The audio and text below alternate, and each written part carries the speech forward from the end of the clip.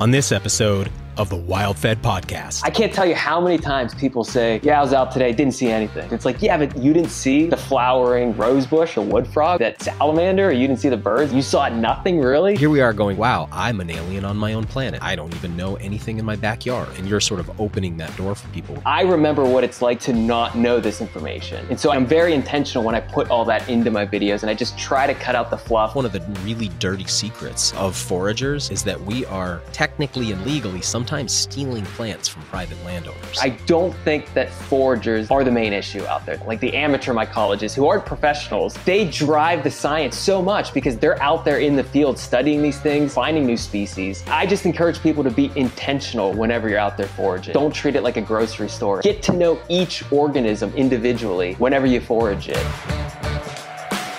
Episode number 39 of the WildFed podcast, Learn Your Land. Getting to know mushrooms and plants with Adam Haritan is brought to you by Surthrival. Surthrival was built on the uncommon but powerful premise of self-health care. The idea that ultimately it's you who's responsible for your own health. Never before has it been more clear. While governments, health agencies, and medical professionals are scrambling to create policies and treatments for the masses, the wise amongst us have been busy building the strongest, healthiest, and most adaptable versions of ourselves that we can. Surthrival specializes in time-tested immuno and adaptogenic formulas for modern humans. Right now and for a limited time, every bottle of Surthrival's Pine Pollen Pure Potency is $10 off its regular price. Pine Pollen Pure Potency is made with wild-crafted pine pollen, which is rich in phytoandrogens like testosterone, androstenedione, and DHEA, and the formula also features stinging nettle root, which frees your body's natural testosterone from sex hormone binding globulin, making it more readily available to your body. And with its real orange peel, maple, and vanilla flavor, it's delicious too. So if you or someone you know would benefit from a natural testosterone boost, have a look at Pure Potency. You can find it at surthrival.com. Hey, thanks for all those 5-star ratings and the incredible reviews over at iTunes. Listen, you only have to do this once to move the needle on how the show gets put in front of new listeners. You just go over to iTunes and hit the 5-star rating, assuming you think that we warrant it, and then write up a short but honest review, and you're done. You're done. Anytime you hear me asking, you can think to yourself, I'm all set. I've already given a little back to support Daniel and the WildFed team and their mission. It's instant gratification. And please know, we read all those reviews, and they mean a lot to us. I'm Daniel Vitalis, and you're listening to the WildFed podcast, a show about reconnecting with nature through hunting, fishing, foraging, and food. WildFed. Food is all around you. Well, I've just had a great weekend. A lot of it spent out on the saltwater. I had a friend in town from Kentucky who came to do some fishing and foraging, and we filled up 3 days enjoying Maine's landscape and all it has to offer. We spent one of the days offshore fishing for haddock, what tourists often call deep sea fishing. The locals get a chuckle out of that, even though the guides advertise it by that name. We call that type of fishing ground fishing since we're fishing all the way at the bottom, usually at depths between 200 and 300 feet of water. Seas were really rough that day, like hold on tight rough. And 2 of the folks who came along with us spent most of the trip vomiting over the gunnels. Actually, if you're a regular listener to the show, you'll know one of them, WildFed's very own producer, Grant Giuliano. I have to hand it to him, though, he still fished pretty hard, bringing home a respectable catch. So Grant, since I know you're listening, great job. And as he knows, I was in a similar position on a trip earlier this year. Both he and I had never experienced seasickness before, despite some very bad conditions. So it's my opinion that 2 things people should never say is, I never get seasick and I never get poison ivy. These are 2 afflictions that can happen rather suddenly, even late in life. But I digress. This was the kind of day that makes you realize just how dangerous it can be to head offshore. 35 miles out, a lot could go wrong, and going overboard in a pair of Grundens and deck boots is a lot more serious than just taking a swim. Still, it's so worth it, coming home with half a winter's worth of filleted fish. Of course, getting home after 10 hours on the water and 4 hours of driving, You then have to start the work of processing fish. So even though we left the house at 4 a.m., we didn't finish vacuum sealing our fish until midnight. So it's a long, tough day, but somehow a lot of fun too. The next day we went reishi foraging, gathering enough of one of my favorite mushrooms to use as medicine until next summer rolls around. We sliced those thin and dried them in the summer sun. I use Surthrival's reishi formula every day too, but I still like to decoct reishi as a tea for use around the house. It's an awesome immunomodulator and adaptogen and part of my overall strategy for combating some of the health risks associated with modern living. We also geared up for a really serious day of blueberry raking, but unfortunately our regular spot didn't produce again this year. So that's 2 years in a row without blueberries from what used to be a really productive area. So now I'm on the search for a new blueberry spot. And then we spent our final day fishing the coastline for striped bass. Actually, first we go out and jig for mackerel to use as bait, but I always keep a few of the bigger ones for dinner in case we don't catch any legal length striped bass. And it's a good thing because even though we caught more than a dozen beautiful fish, none were between the 28 and 35 inches necessary to keep them. Actually, the biggest fish we caught that day was 27 and a half inches, so it was really hard to put that fish back. My wife Avani has become a really impressive boat driver, handling the wheel and positioning us for optimal casts. Actually, I think I'll feature that teamwork we do in a future episode of the WildFed TV show. We also saw a minke whale, lots of seals, and came home with that feeling that only saltwater plus sun can create. That evening, we had a great meal featuring our fresh mackerel, caught up on some sleep, and then I drove my buddy back to the airport. Not the most relaxing vacation for him, but we had a lot of fun. Mostly, I get really excited to share this place with friends from away. Personally, I really love traveling, but sometimes I feel like it's easy to spend a lot of time getting to know the people and the culture, but not necessarily getting to know the land. And that's where my guest comes in. Adam Haritan is the creator of Learn Your Land, a website and social media brand that helps people get to know the mushrooms and plants in the area where they live. We met 10 years ago when I was still a relatively new teacher and he was attending a workshop where I was one of the featured speakers. And it's been a long time, and when I found his recent work, I honestly didn't realize that it was him. I just thought this guy has a really nice approach to teaching this information to new people. Well, we reconnected for the first time here on this interview, and we had a blast. We had a great time talking about developing relationships with our local ecology, why mushroom foragers are so often psychedelic people, and where we see the foraging world headed in the future. Adam's a brilliant guy who's making a really valuable and important contribution to wild food culture. So I hope you enjoy this one. And actually, I feel confident that you will. It's a lot of fun. Make sure you give Adam a follow on his YouTube and social media accounts and check out his website too, learnyourland.com. It's a great resource, especially for folks who are just starting out. And I hope this conversation inspires you to get to know your landscape a little better too. It definitely inspired me. So Adam, if you're listening, I'm signing up for your online mushroom foraging class. Adam Haritan, man, it's been a long time. I think the last time we saw each other, well, we both had pretty long hair back then, didn't we? Yeah, you remember. Yeah, we did have long hair, but you did not inspire me to have that hair. I had that hair before I knew who you were. I've got to grow it. I've got COVID hair right now. I'm growing it back. Where was that, in Arizona? Yeah, I think it was it Eden Hot Springs? Is that the name of it? Yeah, I just remember getting on a plane and getting picked up at the airport and somebody driving me 3 hours into the desert and then seeing you. To kind of the most amazing place ever though, right? I mean. Oh yeah, it was miraculous. I mean, I haven't been back since. I would totally go again, but have you been back recently? Yeah, a lot, but I was there earlier this year, actually. Oh, no way. With my wife, yeah. So she had never been out there. I don't think she'd really ever been to a hot spring before. Okay. And so we got a couple nights to ourselves out there. There was nobody there. There was people there the first night, but then after.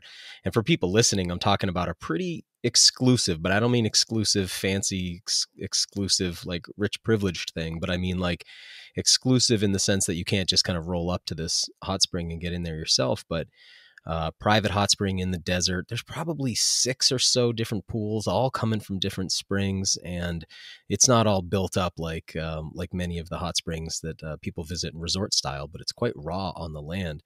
But it's just an oasis in a chaparral desert, and man, it's just an incredible place. Very healing, huh?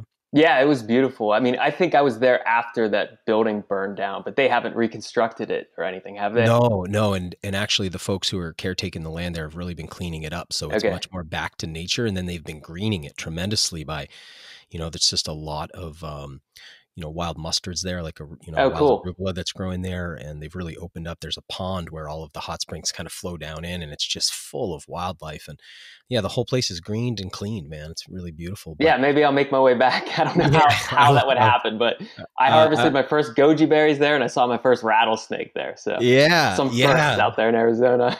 I saw my first rattlesnake bite out there, and Really?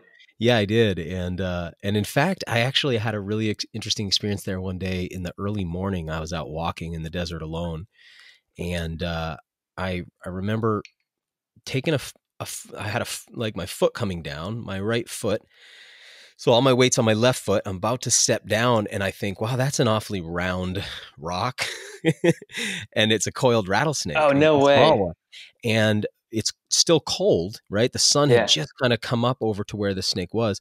So as my foot's right about to come down on him, he sort of lethargically strikes at me, and I feel the leg hairs on my leg, on my shin, move with the wind that he Oh, creates. man. Like he comes like a centimeter, a couple millimeters away from actually striking me. But I think I just sort of instinctively fell backwards, like my body took over. I fell backwards, and I don't think he was trying that hard because he was cold. And I Mhm. realized, wow, if I had been struck by him, I'm out here alone. I got, half a mile to walk back, no way to contact anybody. It was a kind of a wake up call, but Oh, that's crazy. Did you say yeah. you had footwear on, or were you barefoot? No, I had probably like some Vibram Five Fingers on or something Okay. like that, But Yeah, yeah, it was basically just like being barefoot. yeah, basically barefoot, a real wake up call. Man, talk to me about. I want to tell people about your project, Learn Your Land. It's learnyourland.com, is that right? Yes. Which is just an awesome website. And Oh, thanks. let's start there. I want to talk about your project and your media channel, and then I want to kind of get some backstory because since I've seen you, obviously a lot's happened. Yeah, for sure. Watching some of your video content, you've become quite a naturalist. So, start off by, how do you explain your project to people? Yeah, so I mean, that's what I consider to be a project. Sometimes I use the word business or organization, but it's largely just me going out there with a camera and documenting what I find where I live, which is a bit north of Pittsburgh in western Pennsylvania. But I explore maybe a 200-mile radius around here. But it's basically me learning organisms that exist around me, largely plants and mushrooms and trees, though birds are slowly making their way into my content and some other animals as well.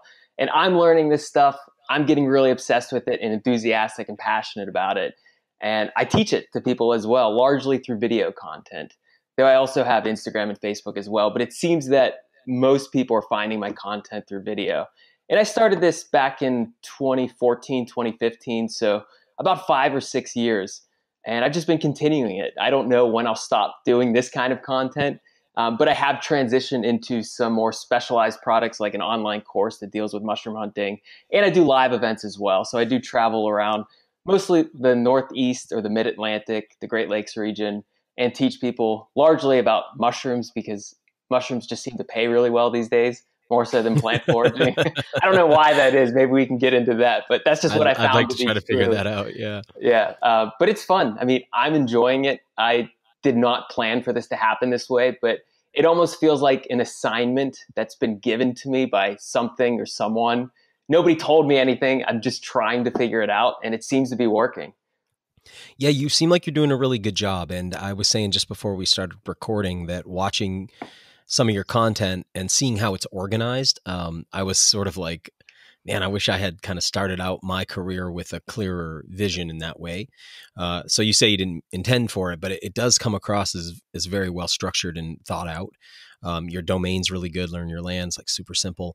And then your videos, one thing I want to say is they're ad free, right? Yeah, So completely ad free. A lot of people don't realize that because they're so used to just like getting onto YouTube, and sometimes you get ads, sometimes you don't. But yeah, I don't make a single penny on any of those videos on YouTube. I don't even know if I would make much money, but I don't like sitting through ads on YouTube. yeah, I'm sure you don't yeah. like doing it either. I don't want Keebler sponsoring my video or Ford or just some company that I have no association with. And so it's been ad free since the beginning, but I've been publicizing that it's ad free lately, just so people know Yeah, that I that's think you what they're should, getting man. whenever they watch it. I think that you should. And for me, it comes across as a bit more like a educational project than a business. And so it's like that sense of going to the library. If I go to Yeah, the for sure. bookstore, I expect to see lots of ads. I know Yeah, they're going to push me into sales, and I know in addition to books, they're going to have plush toys and puzzles and all this kind of stuff because they're trying to make some money off of it.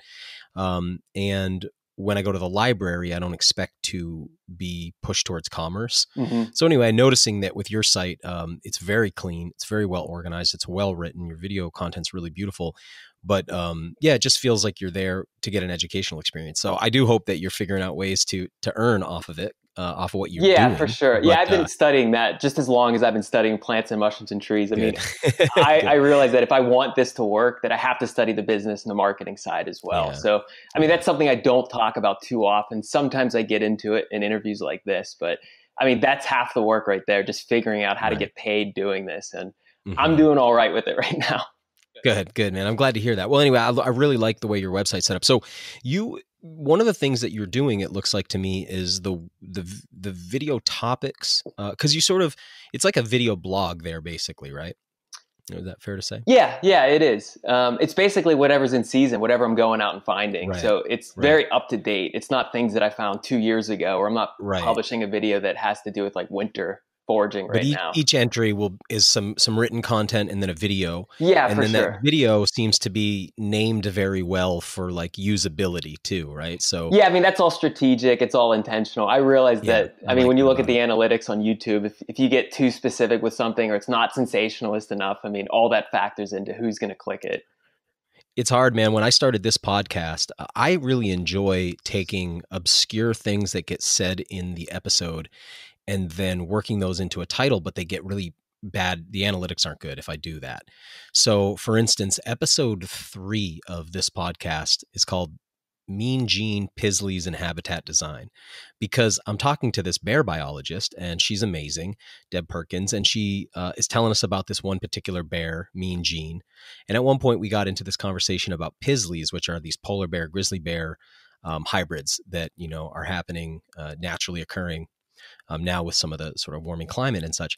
So anyway, we thought that was fun. I like the art of that, but then nobody listens to it because they don't know what it's about and they don't want to get into something they don't know what it is, right? So it's like if I had said something like a conversation with a black bear biologist, it's Yeah, or if just you like put a more listicle in there, like 7 reasons or something like that, then you would have right. gotten Yeah, more views. yeah. I was seeing how you had done, like I saw one of your recent posts is like 6 orange mushrooms you should know or something like that.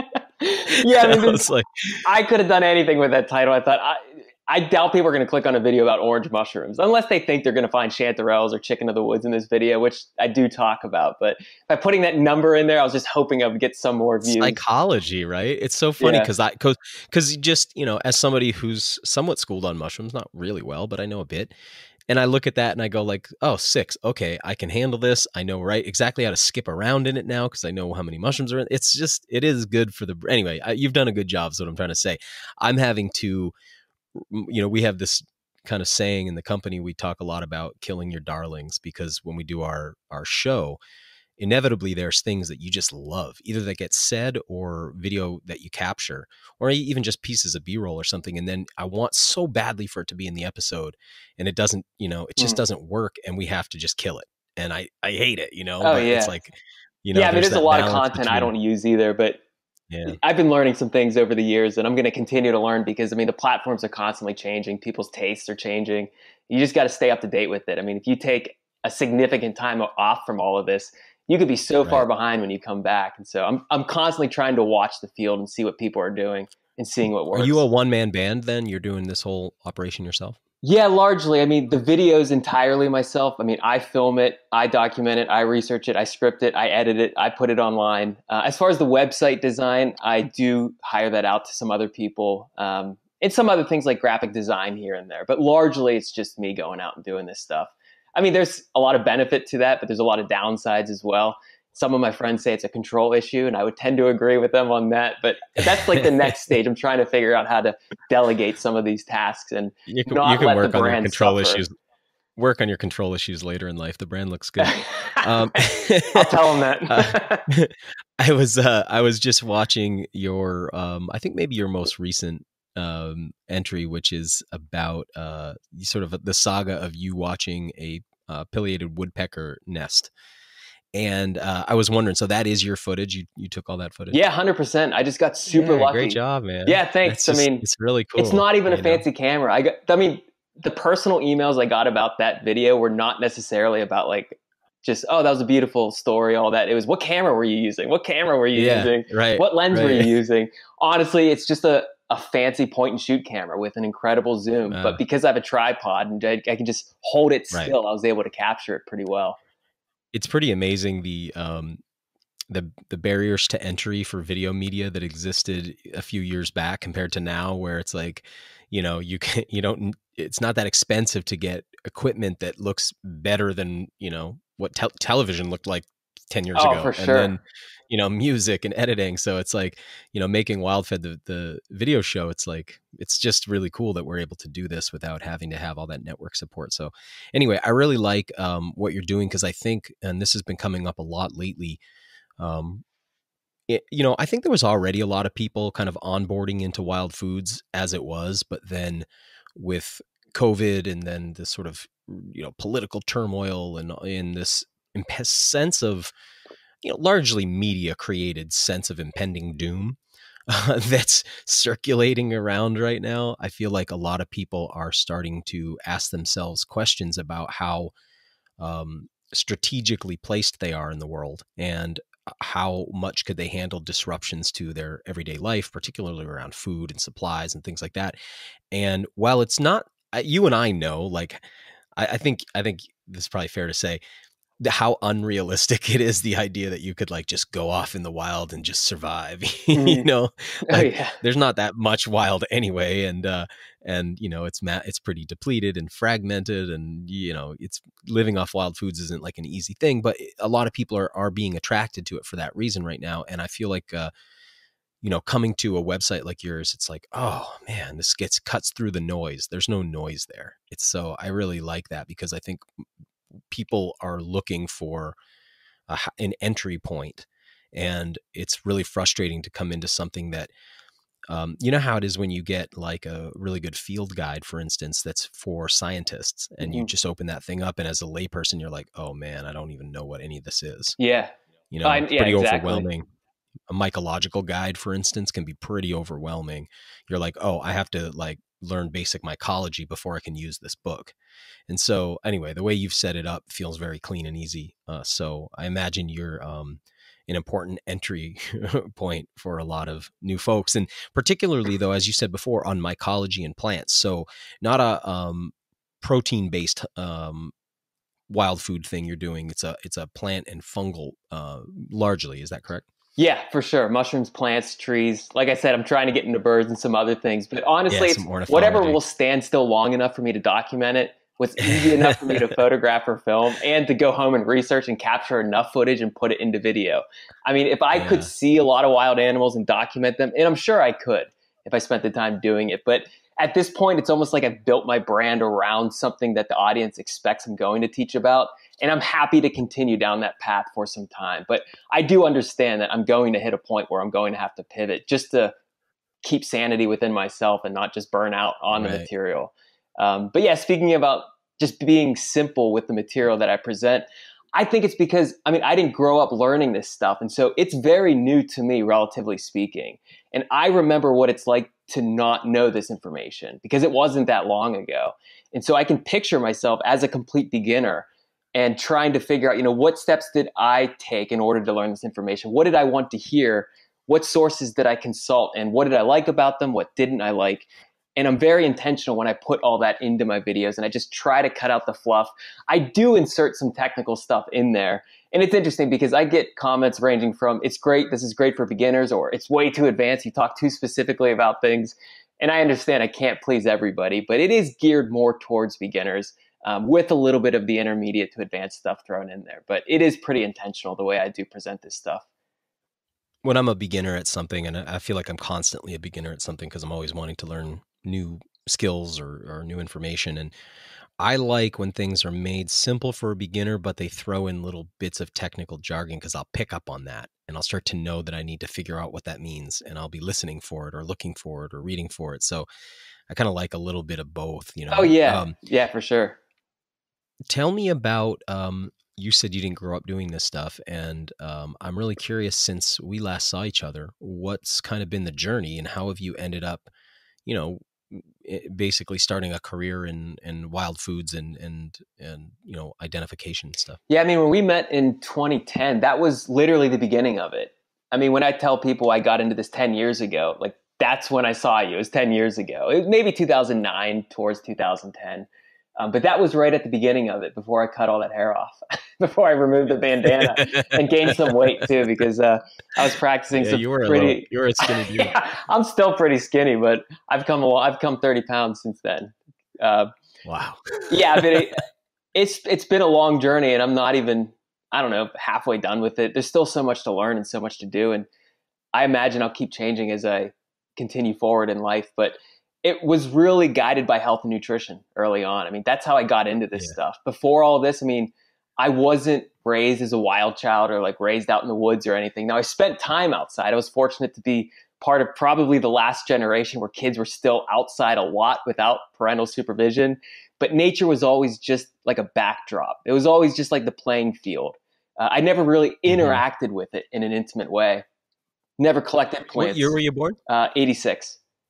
But I never could identify anything. I remember kicking mushrooms over in the yard rather than like trying to identify them or being mystified by them.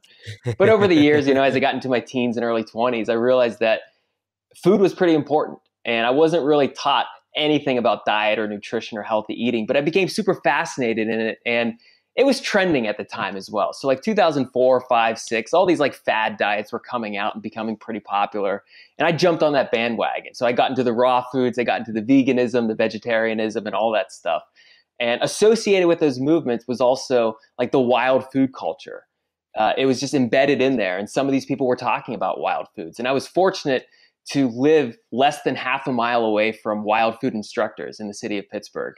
And they led a wild food walk in the city of Pittsburgh back in 2006 or 7. And for the first time, I actually saw plants as plants. As individuals? Yeah. I mean, before that, I know we keep using the cliche like sea of green or wall of green, but honestly, I never even recognized, I just never saw plants before. Like they were just always in the background, like never paid attention whatsoever. Right. I would rather look at buildings. Yeah, honestly. But them just pointing out a plant, regardless of whether it was edible or not. It's like, oh my God, there's a plant growing at the base of like a parking meter. That's incredible.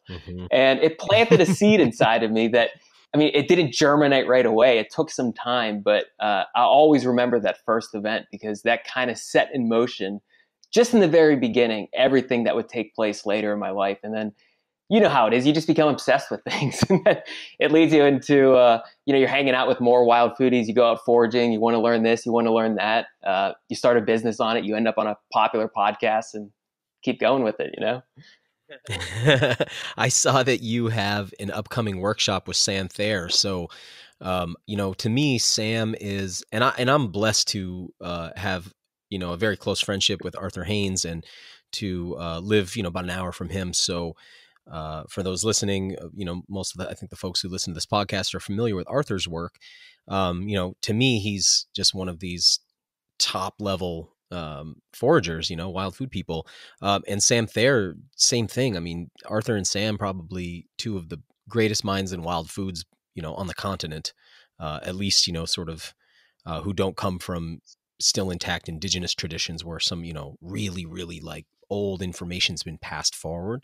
But for those of us who come as orphans to this, these guys are sort of at the top of it. So I'm also curious how you've come to work with Sam, because if you're saying it's like, oh, I'm just so new to all this, but it's like Sam's, really at the top of, he's really at the forefront of what's happening in wild foods. I mean, his books, if it wasn't for Sam's books, I'd probably still be like a trail nibbler type forager.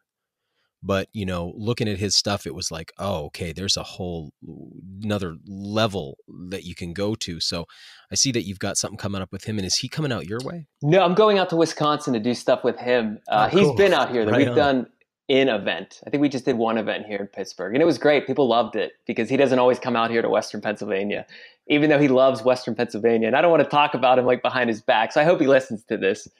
Maybe I'll send this podcast to him. But yeah, Sam's great. His whole family's great. He was just out here camping with us in Cook Forest, which is an old growth forest in Western Pennsylvania, a couple weeks ago.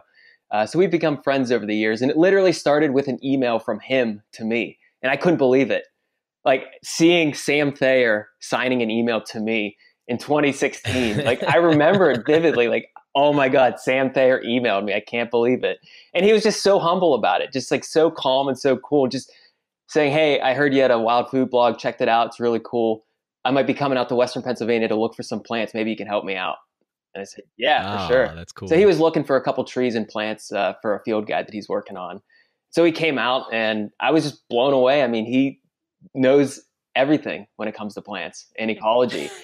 he definitely, you know, it's like an under promise over deliver thing. Like he's barely, you know, I met him only recently. I'd had him on the podcast before. We'd spoken on the phone, but I had only met him about probably earlier this year, or late last year. And yeah, he's like functions at another level than most humans, right? I agree 100%. It's almost like it's kind of like that person who's maybe in Wall Street or in the business world who just functions at this level that you just can't imagine how they do it. But then he's focused all that into the natural world. For sure. So it makes for this really unique person. Yeah. And it's not just intellect. I mean, he just practices what he preaches. He's just so good with it. Mm-hmm. I've never met anyone like him, but at the same time, he's so humble about it as well.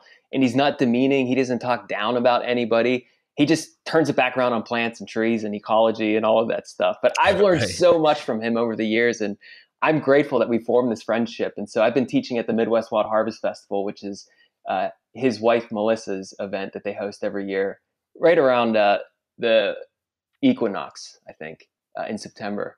Yeah.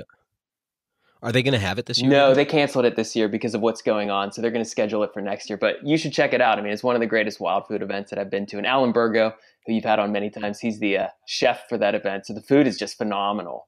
And there's a lot of people that attend it. And it's great fun. I mean, it's not like a loosely organized event that you might think of whenever you think of like big festivals. Like this one's tight, but it's just wonderful. It's one of the best ones that I've ever been to. All right, man. Yeah, I'd really like to come. I'm kind of reclusive, so I tend to not get out that much, but I think it would be really good for me to do that. So yeah, maybe 2021. Tell me a little bit about some of the trends that you're noticing. I mentioned before, you know, it's come up a couple times now that sort of COVID is changing the landscape a little bit. Obviously, events like we just talked about being canceled, and you seem like really on top of your analytics and whatnot. So I'm kind of curious if you've noticed any changes in how the public's consuming content about wild food, or what interest, and are you seeing any uptick in new folks or anything like that? I mean, just speaking just from the past couple of months with what's been going on, certainly. I mean, when you look in Facebook groups, which is where a lot of the wild foodies hang out these days, a lot of these Facebook groups, I mean, the numbers are just astronomical. How many people have joined these groups and are talking about this stuff? I mean, I think it's flattened out since then. And we'll see if there's another uptick in the future. But just over the past 15 years or so, when I started getting into this, I think with mushrooms in particular, a lot of people are getting into it more so than they're getting into just like plant foraging. I mean, you see it with hunting as well and all this other stuff. But for some reason, it just seems like mushrooms are having their day in the sun. And it's kind of hard to figure out why that is. And I'm sure you've noticed it as well. Well, they were sort of how I onboarded a little bit, to be honest. I mean, I got my initial foraging experiences as an adult outside of, you know, I was somebody who grew up sort of like, if I saw blueberries or I saw raspberries, you know, I'd stop and pick them or whatever. When I was a kid, I had a few plants that I had figured out sort of instinctually. But as far as like actual, you know, foraging intentionally, for me, it started with mushrooms. And I think at that time, it was just sort of the beginning of what you're talking about, which has been this decade-long excitement around mushrooms. You know, Paul Stamets's books came out. I think probably Mycelia Running was one that really kind of hit the mainstream a little bit. And then there's been all the explosion in the culinary aspect too. And I think people look at mushrooms and they see dollar signs in a way that they don't with plants. Yeah, you're seeing more and more of that. I mean, today. there's like Yeah. And I don't even just mean that like in a negative way. I mean it like in a Mhm. value way, because I think that people understand if they buy mushrooms at Whole Foods, or they buy mushrooms grown at, by local folks at the farmer's market, or if they go to a high-end restaurant and they see a wild mushroom dish on the menu, they understand that these things are delicious, highly prized, and expensive. And so I feel like people get that. With plants, it's like they still don't Mhm. understand how amazing plants are, but they get it with mushrooms for some reason. So yeah, does any of that resonate, Oh or, yeah, I mean or it's you have interesting. There's anything you even want to add this to that? like within the discipline of foraging. I mean, people who are into mushrooms are pretty much just into mushrooms and not into the plants or not Hmm. into the trees or not into hunting. I mean, I see this a lot, especially with the younger people just getting into it. But I can't complain because like you, that's how I kind of got into foraging as well. It was largely through the medicinal mushrooms at first. And I think that's how people started getting into it maybe 10 years ago, just because of those fad diets that I talked about before. Like medicinal mushrooms were like woven into some of those diets. Yeah. Like even though you're not supposed to eat raw mushrooms, people in the raw food movement were talking about the superfoods and the super herbs, and you know who I'm talking about with that, but like chaga and reishi and turkey tail and all that stuff. So people would Sure. get into it that way. But you see an uptick in people interested in permaculture and eating local and gardening and all this stuff. And so mushrooms fit neatly into Yeah. that. But you know what? One thing that people don't really talk about, but I think one of the reasons that mushrooms are doing so well these days is because of the increased popularity of image heavy social media. I mean, social media is so Yeah. image heavy today, and mushrooms do really well on Instagram. Oh, they're For sure. photogenic. And whenever you see somebody post, I mean, you could post a beautiful mushroom and literally get like 2,000 likes on Instagram. And it's ridiculous. Or you could post an ugly one and get nothing, even though Hmm. that one could be so much more valuable as a fungus or rarer or something like that. And so you're seeing all these people just posting these images, and other people who have never seen such a thing before, but realize that, hey, these things are growing in my neck of the woods as well. So they might go out and find something and share a picture of that. And it's just like a trending effect. People are just getting into it, just seeing what other people are posting online. And you see this largely on Instagram and Yeah. Facebook, clearly not on Twitter as much because there's not as much imagery on there. But I think social media has a lot to do with it. There's a few things I'd like to pick apart in this. One is, and I've sort of exhausted this. If you've listened to any of my episodes, I tend to go into this thing about the differences between, people who are plant foragers, mushroom foragers, hunters, fishers, and stuff, because I find that there's interesting personality quirks, almost like archetypes for each of Mm-hmm. those things. But then because I'm a real wild food generalist, I post pictures of mushrooms, plants, animals, and I'm going to say fish, even though obviously fish are animals. And it's really interesting to see how people respond to these things, because to me, some of the animals I post are just outrageously beautiful, but it's a huge trigger Mm-hmm. for a large percentage of the population to see a dead animal. And the idea that you would post a dead animal to some people is just horrific, even if it looks beautiful. Then I'll see a picture of, I guess I've spent enough time thinking about just, these are all life forms. So to me, it's like, well, hey, a dead mushroom or a dead plant is also something that you killed. I don't see why that's that much different, but it's interesting when you post plants, you really have to find a way to make Mm-hmm. them look good. Unless you're photographing like a flower or something like that, like trying to make them look good is this whole thing. Animals are just fascinating Mm-hmm. to look at, but people get triggered. But like you said, mushrooms, for some reason, it's like an invitation into the Oh fairy yeah. realm for people or something. And they just feel like this, instantly like, I want to be there. I want to be part of it or whatever. So I find that part fascinating. I like that you brought that up. And I prefer to post pictures of a mushroom in my hand or in a basket, because as a brand, I'm always trying to promote the idea of human use. Mm-hmm. So I don't post as much pictures of things that I'm going to harvest that are still plugged into the ground, because it's just not my brand, right? I'm trying to teach like conservation through use. So I'm curious for you, if you do both, or if you tend to do one more than the other, and then how people respond to that. Yeah, it's an interesting question. I mean, lately I've been posting multiple photographs per post, like if I'm going to post something on Instagram. And so usually, though, the first image is going to be it in its native habitat. Like I don't pluck it, but I will probably show a photograph if it is like a harvestable thing for food or for medicine or for a utilitarian purpose. But a lot of the stuff I post isn't edible. And so I guess there's no reason for me to be holding it other than to show the size of it which a lot of people like Right. to see. And no reason to rip it up if you're not going to use it. Yeah, because you're also, I would say, just perusing your brand, I get the impression of more of it's more of a naturalist approach than a consumptive use approach. Is that fair to Yeah, it's a say? little bit of both. And honestly, it kind of started out as the consumptive approach, like with foraging and how you can use these things. And then I just saw a lot of people doing that. And so I think instinctively, I kind of backed away from it and let the other people do that and wanted to showcase that these things can be beautiful and even useful, even if you don't eat something. Because that's the question you always get. Oh, Like, yeah. can you use it? What's it good for? Even if it's something that you can't eat. And I mean, there's just a million reasons why something could be useful, but it would have nothing to do with a human being using it. And so I kind of like to showcase that stuff as well. It probably doesn't do very well on social media if I kind of portray it in that way. Obviously, if something's useful, I think more people would relate to it. But I don't mind because, I mean, I'm super interested in learning as much as I can about everything that grows around me, whether a human being can use it or not. Yeah, and in your brand, Learned Your Land, is kind of, it makes sense, and I appreciate it because one of the holes and weaknesses in my approach of like adult learning how to subsist off wild foods, or at least begin to, is the number of species that I never end up learning. Mm-hmm. And because, I spend trying to learn, in a matter of a few years, like what plants, mushrooms, animals, what can I fish for? What can I, fowl? What can I big game hunt? What can I small game hunt? It's so much to learn. And in particular, when you add the hunting component, I think, and the fishing component, because it's very gear Mm-hmm. intensive. So you're also having to learn all that stuff. So what ends up happening is people go like, people walk with me in the woods and it's just nonstop. What's this? What's this? What's this? And when I'm around someone like Arthur Haynes here in the Northeast, or if I'm with Sam out, in the Midwest, it's like, you can say that to him over and over and over again, and you'll just get answers.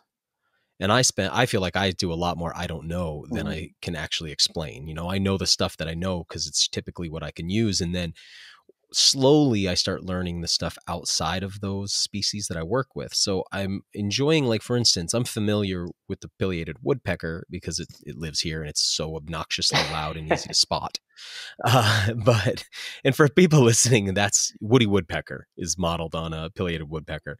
They are a large bird. I mean, nearly the size of a crow, would you Oh yeah, say? I I mean, mean, I would even almost say a as little larger, but most descriptions do more depict it. gracile, like Yeah, not for as sure. bulky It as is a a big crow. It bird. doesn't take up as much space, but it's quite large. Yeah. And, but anyway, watching your video, it's like, oh man, I haven't really ever observed their nest or their nesting behavior or how they rear their young. And these are things that I think, had we been raised without so much media, we would have learned from just being on our landscape. And I feel like your project does this thing for people where it's like, you were raised in a built Hmm. environment. Not you, but everybody listening. We were raised in a built environment. We were raised in an environment that was technology heavy, media intensive. I mean, I don't think that most of us are ever going to really get our heads around how much media has influenced our neurological development.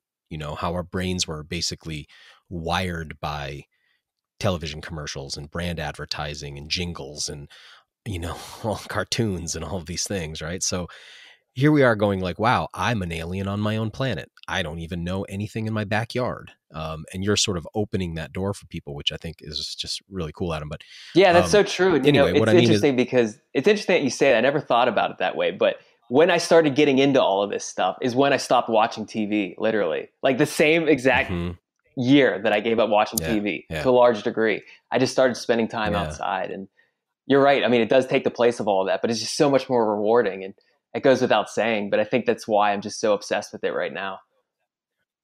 Man, I appreciate you saying that. I was getting pretty deep down. Once COVID hit, I was, and just to be clear, I'm not talking about the virus. I'm talking about the impact of the human response to this virus. When that started, I got pretty drawn into the media. And then from there, I felt like, it was like a drug addict. Like I got pulled in really deep because all the politics around it, and then all the events that started unfolding in the aftermath. I just got really, really drawn in. I feel like I hit rock bottom a week ago. And my wife was like, dude, what are you doing? You're like poisoning your mind. And I don't know if you've ever seen in the Lord of the Rings when Gandalf sets the guy in Gondor free who's been like under the spell of Wormtongue, and he's all aged and his eyes are cataract over and he's under a spell, you know, and Gandalf like sets him free and he loses like 30 years and he comes back, he has his mind back. Like that's kind of what just happened to me. And I went out to a milkweed field to gather milkweed flowers, and it was like everything I love about being in nature came back in. Like media was starting to like push out all the things that I love and care about and do professionally. I was just getting really drawn into this thing. You know, my work had slowed down a lot. You know, everything was kind of on pause for a while. Anyway, I feel like you're absolutely right, because once you pull that out, things like television, but now, you know, everybody always goes like, I don't have a TV. It's like, yeah, dude, you have the internet. So it's, you basically have every channel that it's ever existed, everything that's ever been made in media you have access to. So don't tell me you don't have, just, I don't care if you don't have cable, you have a laptop. So anyway, as we start to draw away from that, it's like the amount of energy that's freed up to explore our environment, right? It's tremendous. So anyway, going back, I just want to say I appreciated, the woodpecker episode, and I see that you're posting a lot about fungi that aren't necessarily foods, and I really like that because that's where I'm weak, and that's where a lot of us are weak. And I also want to say, if you're just into the wild food aspect, which I think that's more where I'm at, learning these other species that are associated with, that are indicators of a certain habitat, you know, that can be really, really helpful. Understanding what sounds you're hearing in the woods, all those kind of things. So I'm loving the niche that you're creating, man. I just think it's really cool. Yeah, thanks. And I think with mushrooms, like with people who are interested in mushrooms, I find that after like straddling both communities, being in the plant realm and then the mushroom realm, people who are into mushrooms more so than the people who are into plant foraging want to know what the non-edible species are as well. Because I get so many emails on a daily basis about what is this, what is this, what is this? And it's usually non-edible mushrooms. People just want to know what they are, but not many people are taking pictures of sedges and grasses and these like crazy species and, like, for lack of a better term, weeds that a lot of people just overlook and wondering what they are. But with the mushrooms, I think just because they are so ephemeral, so temporary and beautiful, I mean, just to look at, people want to know what they are. And that's why I try to focus on that stuff as well, regardless of whether they're edible or not. And in many cases, they actually are edible because surprisingly, very few species are poisonous in the fungal kingdom. There's just so many species out there. Clearly, there are some deadly poisonous ones that are quite common. But I mean, most of the ones that are inedible that I talk about in my videos, they're actually edible. They're just not that good. You know, let's talk about that for a second, because going back to what you said a moment ago, you were talking about that wall of green, you know, that sea of green. So that's that idea that people who aren't really haven't been introduced to the plant realm tend to not see individuals, but just of species, right? It's like if you and I are walking through the forest, you get to that place where you're not doing it on purpose. You're just like making mental notes. Oh, there's oaks over there. They're red oaks. Oh, those are white oaks. Oh, okay, there's birches here. Oh, there's, you know, ashes over there. Like, you just start to pick out individuals and see them and notice what they're doing.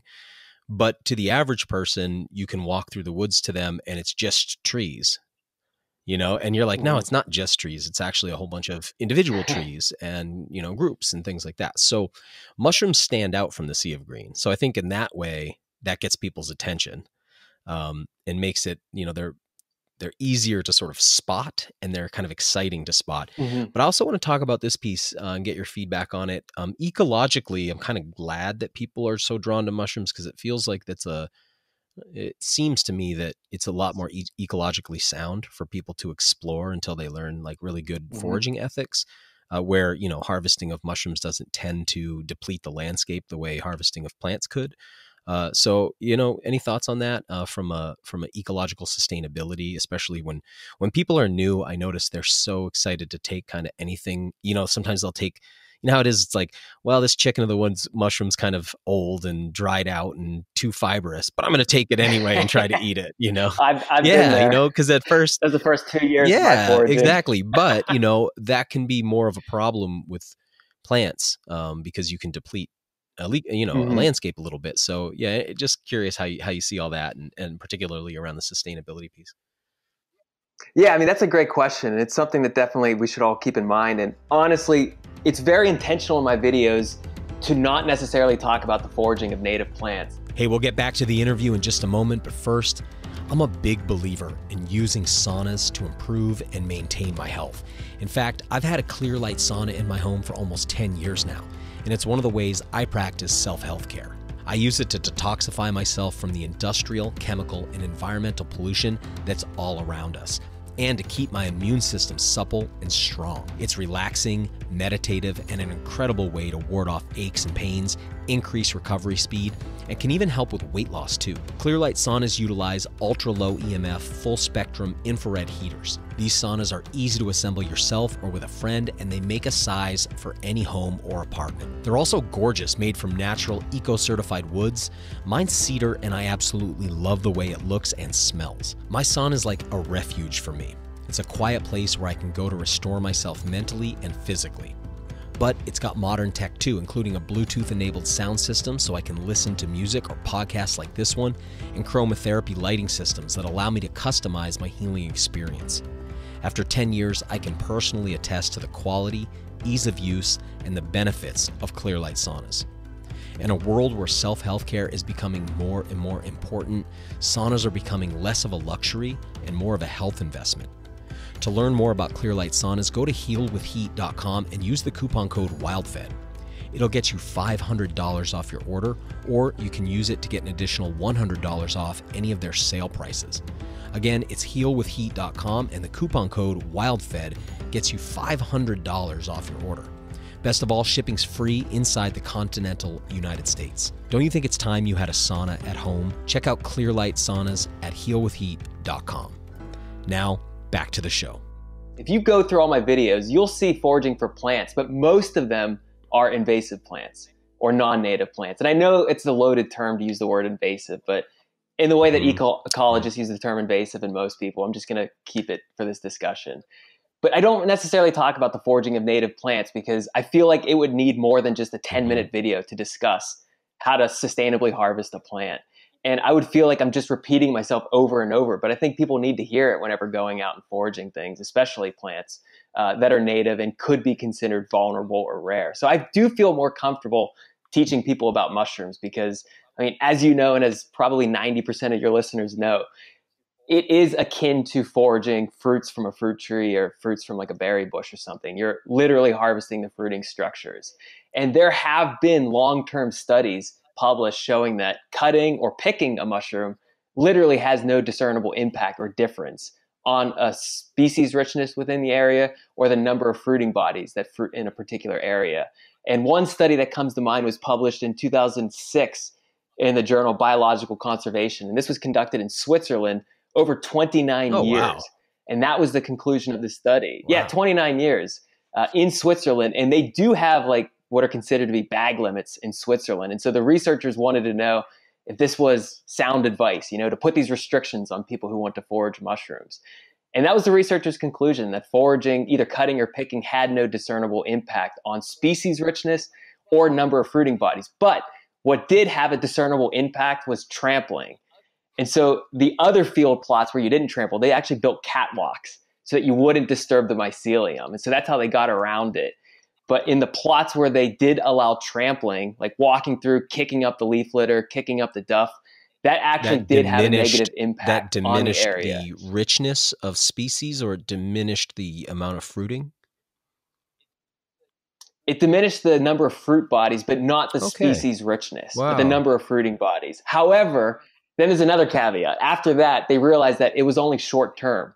Once they got up and moved and let the forest kind of regenerate, everything came back to normal, back to baseline numbers. Let's And so the ultimate conclusion was just that it really doesn't have that much of an impact. But there's a couple other things I can say about it. Well, I just think we should, for that, you know, I think it's probably closer to 95% of the listeners get it, what we're talking about. But for that 5% who don't, let's just clarify, tell people sort of like what a mycelium is and what a fruit body is, and whether, you know, that substrate is forest litter or it's a tree. It's pretty similar, right? So kind of explain that for folks. Yeah, it's a good question. So whenever we talk about mushrooms, we're talking about fruiting structures or fruiting bodies that are produced by some fungal species. Not all, and in fact, not a lot, relatively speaking. So the fungal kingdom is incredibly large. Estimates of up to 3 million species, 5 million, even more than that. And the standard number that's thrown out there is that maybe 5% have been identified at species level. And a lot of them are actually, crazy. 5%. So we got our work cut out for us. And I honestly think that's why people are interested in mushrooms. I was going to say the same because, thing. I mean, it's such a let's come newer back to that. science Let's come as back to well. that after, because that's an important point. Yeah. But yeah, I mean, whenever you study fungi in the fungal kingdom, it is the study of microorganisms as well. I mean, we see the macroorganisms and people get excited about that, but a lot of fungal species are actually Yeasts microscopic. And so yeast, and there's mold species, there's rust fungi, I mean, spores and all that stuff. There's a lot of structures and just lifestyles that are completely microscopic. So not all fungi produce mushroom fruiting bodies, but the main vegetative network of a fungus, and it's kind of like the root network of a plant, but it's not essentially the same thing. It's called mycelium, and it's actually made up of little filaments called hyphae, and the singular is hypha, Hypha. So these little strands aggregate together and form a larger network called mycelium. And you can see this. I mean, you pick up a rock in the woods or flip over a log, and you just see these cottony strands like in the cotton soil. candy. Or you go out in your garden. Yeah, exactly. And most of it's white, but there are other colors as well. And that's the majority of the fungal organism. And so it's largely unseen unless you go out of your way to actually see it. So it can be in the soil. It could be in a log. It could be in a tree. It could be in your body. It could be in an animal's body. It could be in all these different substrates. It could be under your toenail. And yeah, for sure. I mean, it's ubiquitous. It's all around. And the purpose of mycelia to a large degree is to eat. I mean, that's what's doing the eating. So it's the vegetative eating network of a fungus. And so it secretes enzymes outside of itself, digests things externally, and then absorbs it back into its tissues. And then when the conditions are appropriate, some of these mycelial fungi will create reproductive structures that resemble mushrooms. Let me back you up there for a second. So let's say that we're talking about a mycelia that's infected a tree. So you're saying that it's going to excrete an enzyme, and that enzyme might break down lignin, or it might break down cellulose, or whatever it is, that whatever component of the tree that the mycelium is eating, but it excretes them, that digests things externally and then resorbs that into itself. That's very cool. Correct. Man. So it does it outside of itself. It is cool. I mean, that's one of the things that characterizes the fungal kingdom, because for a long time, people thought fungi were plants. And it wasn't until the 1960s when they were actually designated as their own kingdom. But one of the features that did designate fungi as true fungi was that they have external digestion, then they absorb the nutrients into their tissues. So that's part of how we classify them. Yeah, it's incredibly bizarre, but that's just the way it is, I guess, with them. They figured out a way to do that, and they do it really, really well. And then they punch those fruit bodies either through the tree or through the ground. I always think of them as like, I always imagine it's a periscope, and that the mycelia is like a submarine, you know? Yeah. But then that fruit body comes up. So somebody, as you said before, somebody comes along and they harvest that mushroom. It's sort of like you've taken the apple off the tree. Whereas the organism itself is still either underground or in the tree or whatever its substrate is. So it's largely unaffected. But then you're saying actually the walking on top of it can probably damage some of that hyphae. Yeah, that was part of the conclusion that the researchers discovered, was that it can negatively impact it. But it seems that it was only short term, that once the people left. But what's going on today isn't short term. I mean, people are out there constantly, more and more people these days. And so I don't know if these areas would ever get a break in the near future. And so we don't know what the repercussions would be after 29 years, because I think the longest study to date has only been 29 years, even though it's a pretty long time. But of course, there are other repercussions as well. I mean, fungi just don't exist to satisfy themselves. I was just going to say, organisms rely on them, and food for a lot of creatures. For sure.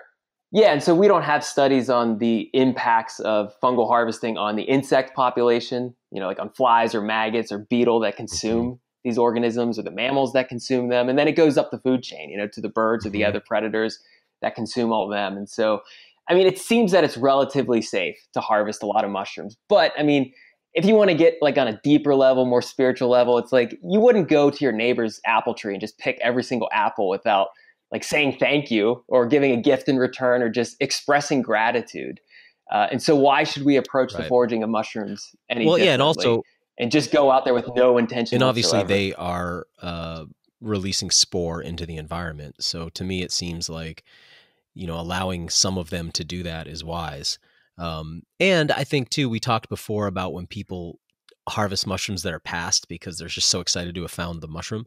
And I watch, particularly with your classic sort of toadstool shaped mushroom, that as that umbrella shaped cap matures, it starts to peel upward and fold upward, and just Hmm. all those last spores are like sort of wrung out of it.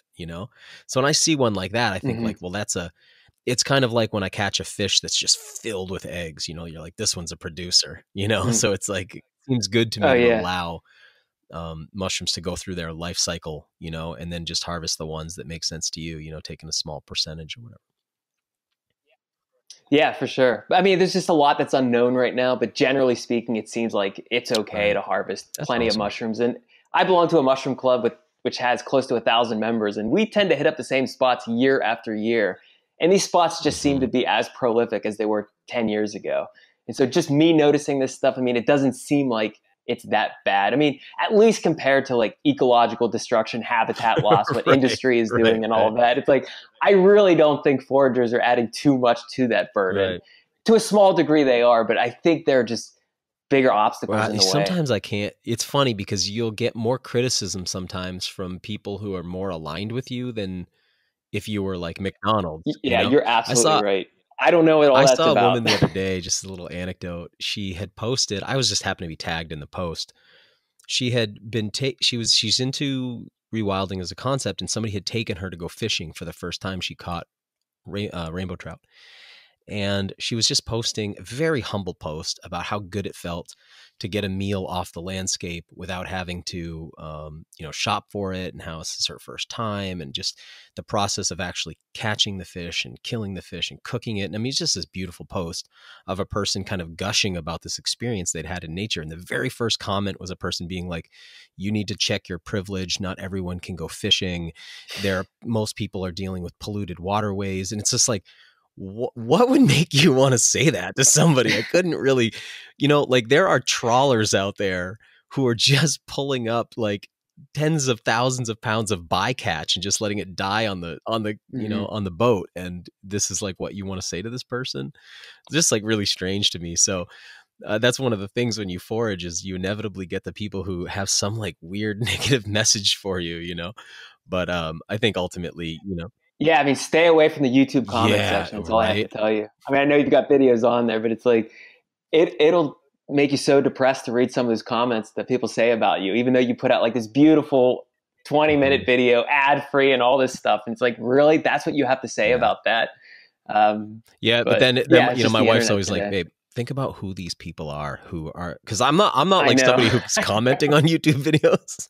If I watch a YouTube Yeah, I video, know. It's like, I'm just like grateful I got yeah. the video. If I don't like it, I just change it, but I'm not on there like writing stuff, Exactly. It's like it's so easy. So she'll Yeah, be like, you're think about absolutely who that right. is. And then it's like, oh yeah, like it would be cool Yeah. sometimes to be able to like see the person. And then, cause I think like sometimes you read something and you're like, ouch. And then if you could see the person and what they're going through, you'd be like, oh man, I actually feel bad for them.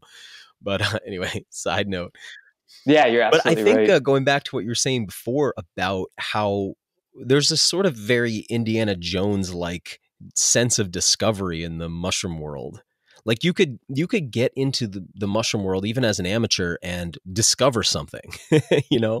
And Yeah, I mean, in your backyard, you could discover a new species probably that's today. just a really wild idea, Like right? literally, probably today. You cannot do that with an Yeah. Or animal. plants, right? I Like, mean, when's the last time your friend discovered a new yeah, animal? Or exactly. yeah, you're right with plants as well. But with mushrooms, yeah, it's a lot of undiscovered stuff, a lot of new things that even resist classification and Right. detection as Right. well.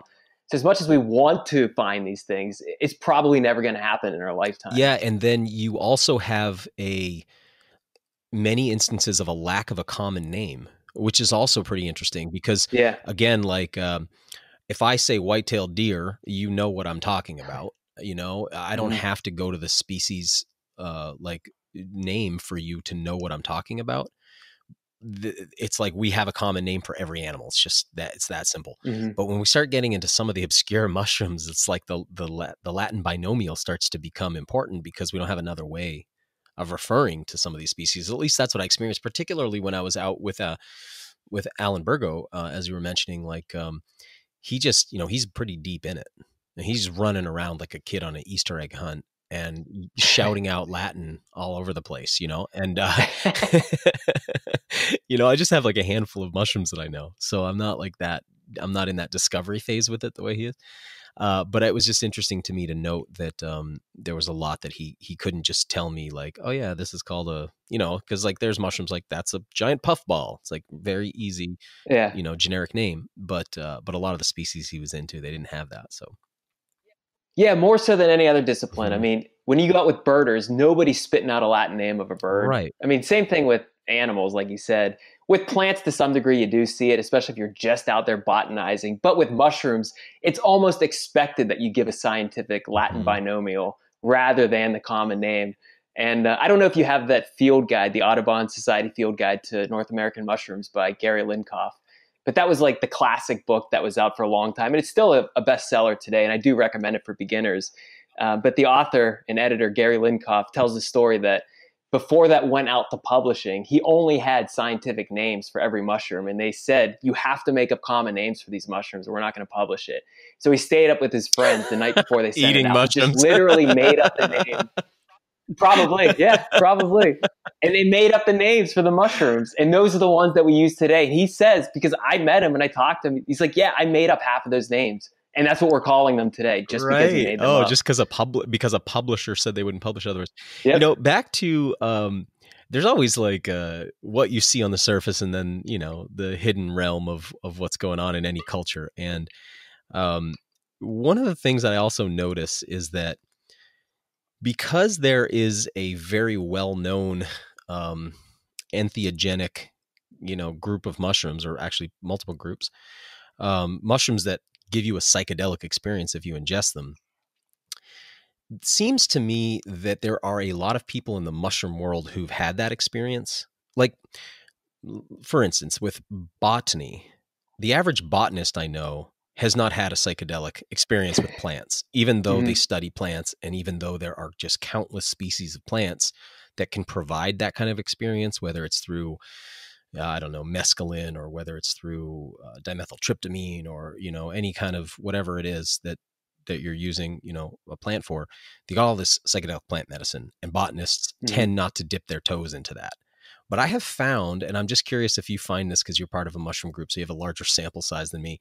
Do you find that the psychedelic realm of mushrooms is, if not indulged in, at least well understood and talked about within the world of like amateur mushroom people and professionals? 100%, 100%. You're absolutely right. I mean, I never thought about it too much, but now that you bring it up, yeah. And honestly, early on when I got into this, I was actually surprised to learn that some of these people partook in those medicines. I thought, no, there's no way that person they seem too straight or whatever, but then for sure. And then I think, wait a minute, they must have not had a lot, because I would know if they had that kind of experience. They just don't seem like the kind of person that had that experience. But okay, maybe they're just like dabbling in it, I'll know for sure whenever they've had, that kind of dose. But yeah, I mean, you go to these forays, and I'm not going to name any names, but some of them are just geared towards the culture of psychedelic and hallucinogenic substances. And yeah, you're right. I have found that to be true, more so because I do go between both communities, the plants and the mushrooms, and hardly anybody talks about those things, the entheogenic substances in botany, botanizing. Right? Yeah, in botany, it's botanize. It just doesn't come up, and less so. But let's say in the animal world too, like the bufo. I don't know if you ever used DMT from a bufo toad. I don't know if this is something you want to talk about publicly or not, but I have not. Okay. No. I have actually caught. It's not something that I'm opposed to. Or anything. So I've caught those toads in the desert and extracted their glandular secretions and imbibed that with folks. And I mean, it's just it's a truly outrageous, maybe one of the most outrageous experiences you can have, particularly coming out of the natural world. It's quite shocking.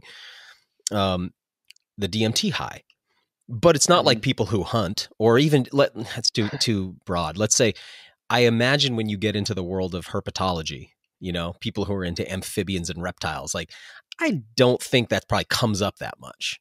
But you get into the world of mushrooms, and it seems like everybody knows about it and everybody's done it. And even some of the big names, I remember like reading Paul Stamets books when I was younger and being like, oh, this guy's all into the science. And then seeing stuff from him where I'm like, oh, he partakes, that kind of thing. So it's quite surprising. I just think, and that experience with mushrooms, with psychedelic mushrooms, I feel like can really really deepens a person's relationship to the natural world. And for me personally, I'll just speak from experience, but it's like, it's made me see mushrooms as almost like a technology, like this intelligence on the planet. There's so much lore around mushrooms too, like this idea of mushrooms being sort of, people always like to talk about them being from outer space, or how far their spores can get off the surface of the earth, or the sort of, there's just this interesting lore around mushrooms that you don't have around plants and animals so much. Yeah, it just came to mind right now when you're talking about how you don't see it with like herpetologists or botanists talking about these kinds of things. But I almost wonder if it has also something to do partly with, in mycology, more so than any other like natural science, you see a large influence amongst the amateur people, like the amateur mycologists who aren't professionals, but they drive the science so much because they're out there in the field studying these things. They're finding things. They're talking about the diversity. They're finding new species. And so they have an influence on the professional discipline. Like a tremendous influence. Not a tremendous one. Yeah, I mean, I know that's true to some degree with plants and animals and all that stuff, but less. And I mean, I've met professional mycologists who don't know wild species at all. And so they rely on just amateurs like me who go out there and find this stuff. And I've met people who know every single wild species that's out there, but they don't know much about the ecology of mushrooms, or they don't know how to cultivate, or they don't know the biology of it. So I think because you're seeing this crossover between the amateurs, and not saying like, oh, all the amateurs are doing the drugs and all that stuff, and they're bringing it into the professional field. Not that, but I get you. I think because you see a blend of both worlds, maybe that has something to do with it as well. That is an interesting point. I had an episode recently with a lichenologist, but I listened to that one. That was good. That was really interesting, right? Because it's a similar thing in that, well, you could hear, I'm sure, in that interview, my frustrations trying to understand what's a lichen. Where it's like, well, it's a composite organism. So it's like, well, then how does it have a Latin binomial if it's actually two organisms? And she's like, well, sometimes it's three organisms. It's like, wait, what? And then it's like one organism. And part of that, symbiotic relationship is fungi. So it's like partially the fungal kingdom. But anyway, my point in bringing it up was, she was saying, hey, a lot of the people in lichenology are amateurs, and they are driving it as well. And so that's a really cool component, because I think, I lamented as a child growing up that it felt like everything had been discovered and every place had been, I had an adventurer's spirit, but it was like, man, I felt disillusioned. Oh, the whole world's been figured out, like the idea that there was a time where the people of the Western Hemisphere did not know that there was the Eastern Hemisphere, I guess, right? Is that right? The people of Europe had no idea that there was this, two continents over here. And, they got over here and it was like, oh, the world's twice the size that we thought it was. But now that's like not going to happen again. We're not going to find another continent, not at least not one on the surface. So I don't, the idea that there's these fields like mushrooms where you can still discover, and then on top of it, that you can get food and medicine from it. It's just really fascinating. Curious, man, where you see things headed with wild foods and with the culture and community. And, one of the things that I've brought up a lot on this show is concerns I have about how many people the more people like you and people like me, people like Arthur, people like Sam, people like Alan, the more excited we get people about wild food, the more people there are on the landscape. The more people there are on the landscape, especially harvesting, the more impact we have. And, when I ask where it's headed, one of the couple things that I'm wondering about are, where do you see it headed legally? And where do you see it headed ecologically? Do you think that all these folks coming on board are a net positive, or are you concerned about net negatives? You seem like a very optimistic dude with a real clean energy. I notice your vibe is like, you've got a very positive, buoyant energy about you. So I don't see you as a pessimist, but just kind of, curious, just like overall, everything I just said, the big picture gestalt, how do you see this thing moving forward in the next decade? I think about this a lot because I do realize that, I like to be out there by myself and not see a single person when I'm out there.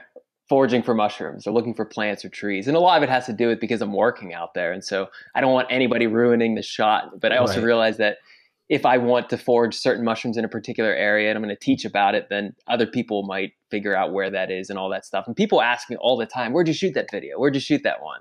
And I never tell anybody. Some people figure it out, but I've even what's the combination to your safe anyway? Yeah, you're right. I mean, some of these places are just so sacred to me. And I realized that it took me a while to find this place. And if they're meant to be there, they'll figure it out too, or they'll find their own place. Like you will discover those areas. And there's so much joy in just finding new areas to forage and to explore. So I do realize that the more I talk about this stuff, the more people are going to do it. And I see this with the mushroom club that I'm in because, you know, a couple of years ago, we only had 500 members, but last year we had 1,000 members. Wow. And there's a lot of people that are, just in Western Pennsylvania. 100% growth, dude. 100% growth in a year? Yeah, it was a couple years. Okay, wow. A couple years, but I'd say within 5 years. Yeah, it is. And it's only going to increase, I believe. But I also do see the beginnings of more restrictions being put in place. More and more people are getting interested in commercial foraging of mushrooms here in Pennsylvania. Now, commercial foraging isn't really a big thing in Pennsylvania.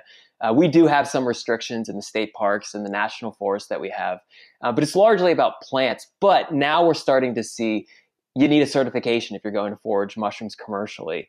And if you're going to do it in a particular public area like a state park or a national forest, you need permission before you do something like that. And I don't think that's a bad thing. I mean, I like having the freedom of going out and foraging mushrooms and nobody telling me you can't forage that. But I also understand the impact that I can have on the ecology. And the idea of the tragedy of the commons, which is you're like, well, I'm only taking these, but then so is 40 other people, right? Yeah, for sure. And one thing that's missing with this whole wild food culture today, I think, is a serious discussion on sustainability. And sustainable foraging and how we can best do that. And a lot of people dismiss it quickly, especially when you talk about mushrooms. If you talk about this like in a Facebook group or even amongst friends, I mean, a lot of people just dismiss it because of those findings that I mentioned before. So it almost just like doesn't make sense why you would talk about such a thing.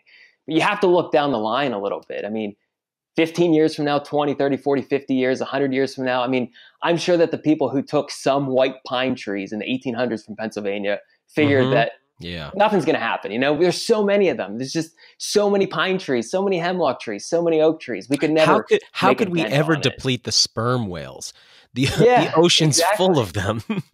Yeah. And so, I mean, you just got to look forward a little bit and understand that everything that we do, it doesn't matter what it is, everything, every thought you have, everything you say, everything you don't say, everything you don't think has an impact. There's a consequence associated with everything. And I think the age that we live in right now, honestly, will be characterized by being untethered to consequences, thinking that you're untethered to consequences, thinking that no matter what you do, there is no consequence to it.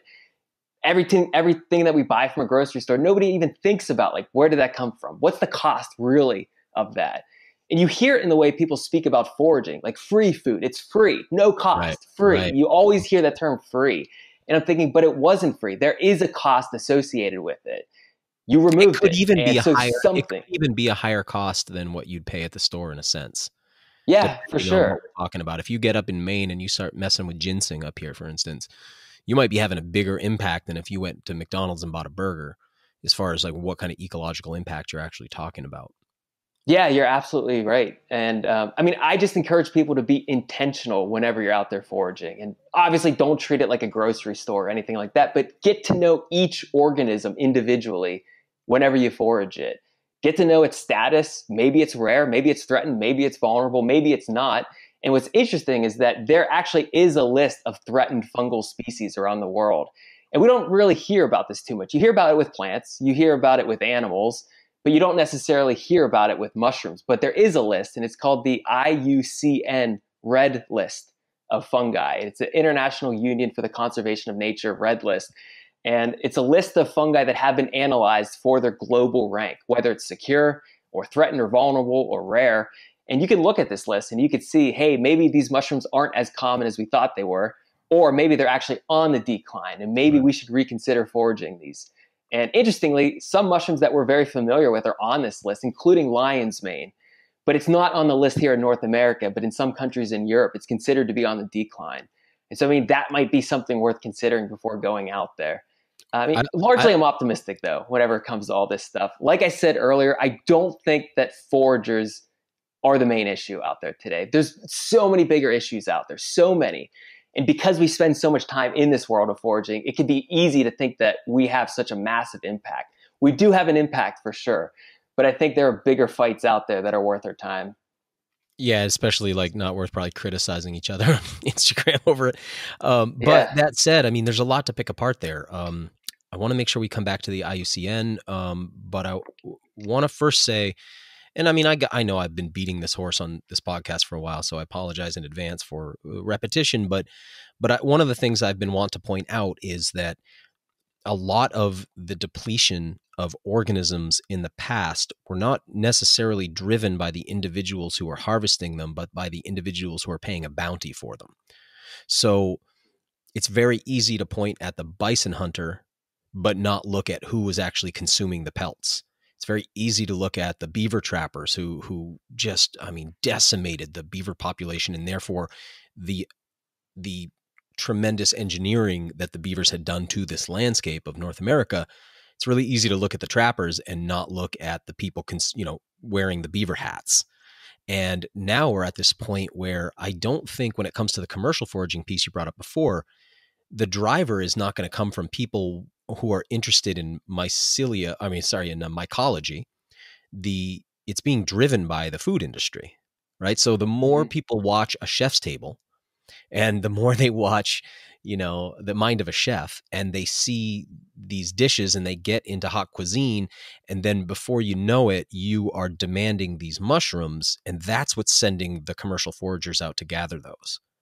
And then once the commercial forager has a dollar sign in their eye over a species, we know how that goes. It's very hard to, if I bring you out into a field and there's just $100 bills on the ground and I go, oh, just take a couple. It's like, good luck, right? Like, oh, there's a bag limit. Good. You know what I mean? That's hard to really enforce that stuff. So I do think that it's easy to see the forager because they're the one out there picking it, but not see that it's actually the demand of the person who would never go into the field at the restaurant that's driving that. The other thing I wanted to say in response to what you said is that one of the challenges we face as foragers is the complexity. It's a lot easier to regulate hunting and fishing. You only have a handful of species that you're allowed to harvest in any given state. And then, you can make very simple rules. But when you start getting into the cornucopia of mushrooms and plants that we forage, it's very hard to regulate. And every one would require its own regulation because they're ecologically so different. And then the last thing I want to say in response is, unfortunately, like, one thing I love is that if you go to Wikipedia, which I know people like to make fun of as a resource, but I personally find it very useful. And as a starting point when I'm trying to learn about something new. And when you look at any organism on Wikipedia, there is usually an IUCN ranking. So you can see whether or not that's a threatened species, an endangered species, a species of least concern. In other words, it's doing great. So I like that that's there. But I will say, and I doubt it's this way with mushrooms, but it certainly is with some animals where the IUCN's making decisions that are more political than they are ecological as you get into certain species. And so that adds this other layer of complexity where you have to ask yourself, like, is this thing really threatened, or is the perception of it being threatened useful for certain environmental groups and the regulations they're pushing too? So it's so complex. And so I have spent a lot of time thinking about how can I help? I do agree. I think you said a moment ago, I don't want to quote you here, but you said something about you kind of embrace the idea of there being regulations. Did you say that on mushrooming? Yeah, I mean, I see the merit in it. I don't know if I'm like a full supporter of it. Clearly, I'd have to see what they're trying to regulate and how. Of course. But the idea of bringing regulation. Yeah. Yeah, because like I would not want to see the regulations for hunting and fishing go away. It would just be like nothing left on the landscape in a week. And I would be part of that. If they said, hey, there's no more regulations on turkeys, do what you will, I'd probably be eating turkey every night.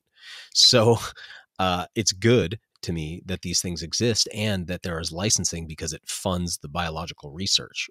And so I think that it would be amazing to have that for mushrooms and plants. And when I think about how to effectively create that, boy, it gets overwhelming. You know what I mean? So Oh yeah. any thoughts on that? Because it's not like, you know how you just can't say, if I give you my guidelines for fiddlehead conservation for ostrich fern fiddleheads, that doesn't apply to any other plant. Mm-hmm.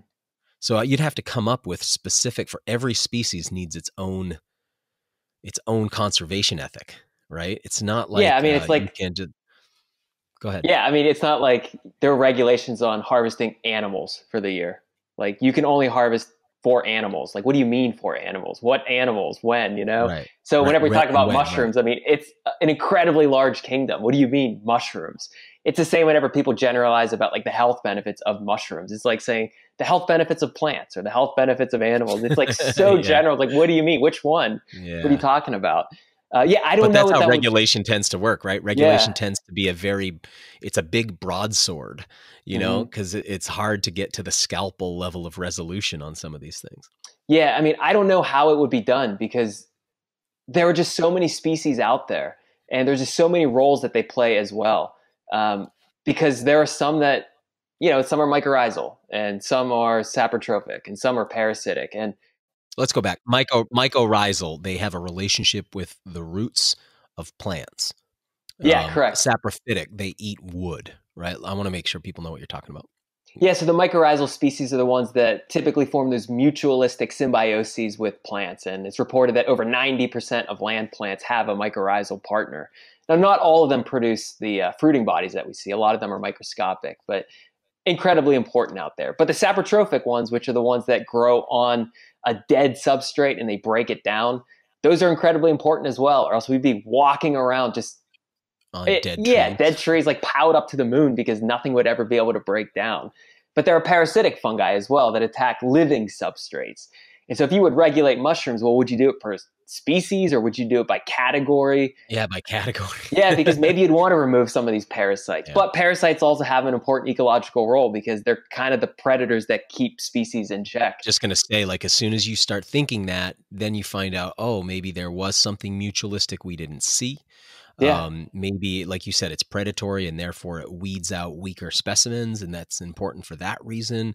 Or maybe there's a third or fourth order effect that doesn't have to do with the parasitized organism directly, but it has to do with one of the organisms that parasitized organism was a predator on, and therefore it allows space for that other organism to thrive. You know, it's like, it's so complicated that like silly regulations are not going to work, right? We need, for sure. And the other thing we is do see some regulations with mushrooms. Yeah, like in the Pacific Northwest, you see them. There are some in Pennsylvania where I live. Largely as well. on the commercial, correct. Largely a commercial, correct? Yeah, largely Not commercial. For the individual. Even for personal, though, I think in the Allegheny National Forest, which is our only national forest in the state, I think it's up to 2 gallons, but don't quote me on that, for personal consumption per day of mushrooms. And so you wouldn't want to be caught with 3 or 4 gallons, you know, or like backing up your pickup truck and just loading it with all these mushrooms. So we already do see some regulations, and people seem to be okay with it. But unlike, I mean, I don't know, I can't speak for everybody or generalize too much, but so many people break the rules with mushroom foraging. I don't know if that's always true with animals because it's harder to like sneak out of the woods with you have wardens, right? You have wardens. Yep. We actually, I believe that Maine is no longer participating in the Show Northwoods law. I'm pretty sure, don't quote me, but as I remember it, that's like a drama, what do you call that? Like a reality show about wardens in Maine. But I think they're in New Hampshire now because Maine was like, look, this is not helping our states.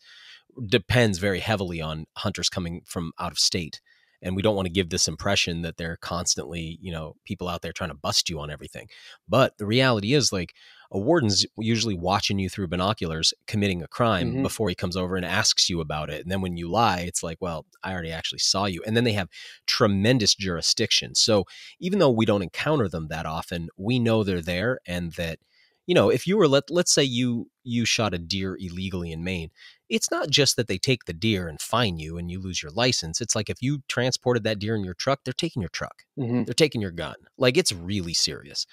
But I can't imagine, I don't know if there's mushroom wardens, but I just can't imagine it being that serious at this point. No, I mean, it's like pretty much a slap on the wrist right now. If even that, I mean. A lot of honor system probably. Yeah, I mean, it's illegal to pick mushrooms in a city park around here, even a community park in many of our community parks. But you see so many people out there doing it. You wouldn't see the same thing with hunting. Like if there's a place that was posted, you just exactly. saw If you were people shooting walking squirrels around. you start shooting squirrels in the park, Yeah. somebody's So I going to mean, come. that's just another factor that plays into making it pretty difficult to Yeah. regulate these things. But I mean, I'll say this final thing about regulating mushrooms, if that would be a thing. I mean, I think at least one benefit would be there would be a psychological influence on people where they would almost perceive mushrooms to be more precious than they actually perceived are. value. Yeah, perceived value, and maybe they would even encourage the protection and conservation of it just because, oh, it is being protected in some way. Well, maybe we should abide by that. So maybe more psychological than actually logical. I don't know. I worry about like when the COVID story initially emerged, and I don't know if there's still the bat theory still the official theory? I don't know, but like I don't know. Sorry, not the bat theory. I believe that coronavirus did come from a bat, but I don't believe it came from a bat at the Wuhan wet market. But anyway, regardless, whatever. I think it's when I turned off the news. Yeah, exactly. But I remember initially when it was first circulating, the story was first circulating, there was this immediate response of, this is from people eating wild animals. We need to stop that practice. It's barbaric. And, the other day I was asked to come, I want to make sure I come back to that point, but I was asked to come kill and butcher a goat for somebody. This person had this goat for 7 years. It was more of a pet than it wasn't really raised for meat. But after 7 years, they decided they were going to put this goat down, and they wanted to know, would I come help? And I kill a lot of animals, and there's a sense for me of like a fairness in it, because I'm a predator in the woods or whatever landscape I'm on, and that animal can tell that. People say to me all the time, they'll be like, oh, how hard can squirrel hunting be? I walk right up to them all the time. It's like, well, walk up to them in a low crouch with a weapon in your hand, and then see what they perceive, because they understand what you're doing. So to me, I've never deceived this animal. I'm in the woods to harvest the animal. With the goat, I felt this tremendous difference, because this animal, I'm petting it, I'm talking to it, I'm setting it at ease, and then I'm betraying it with a bullet. And I could see how it felt for the person who'd raised the goat, because she felt also like there was this tremendous sort of betrayal going on, because she had a personal relationship. I don't have a personal relationship with the animals I harvest. I have a species relationship only. So to me, I bring that up to say, going back to the wet market, I think of it as like I think the like livestock husbandry can be pretty barbaric. It's like, no, we're friends. No, really, you can trust me. And then like one day you can't trust me. So that's not against agriculture or anything like that. But I just noticed there's a difference. When I hear that it's barbaric to eat wild animals, I'm like, oh, geez, I don't know. I think there's a pretty good argument on both sides here. But anyway, right after the Wuhan story came out, there was, China started to ban the consumption of wild animals. And people started to talk about that. And I get worried about these like blanket, like no nuance blanket bans on things. Like I just get worried about that. And what we came very close in the state of Maine, I shouldn't say we came very close, but we almost had this sort of law in effect in Maine where it was going to be illegal to harvest wild plants. And unless you were on private land and had permission to be there. So couple things coming up there I want to ask you about.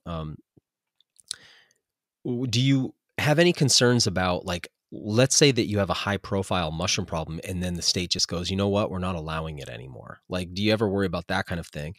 That'd be the first question. The other question I have is, what are your thoughts about private land and foraging? Because I think one of the really dirty secrets of foragers is that we are technically and legally, sometimes stealing plants from private landowners, right? Like if I go, if you own 500 acres and you just don't patrol it and you don't fence it or mark it or whatever, and I end up on some of that and I bend over and pick a mushroom off of that, I'm technically stealing something from your property. And we don't talk about that very much, but I think we need to start addressing it, because the future world is going to be so much more regulated. You know what I mean? And people are going to be much more aware of their private land privileges or whatever. So yeah, thoughts on blanket bans and thoughts on private land.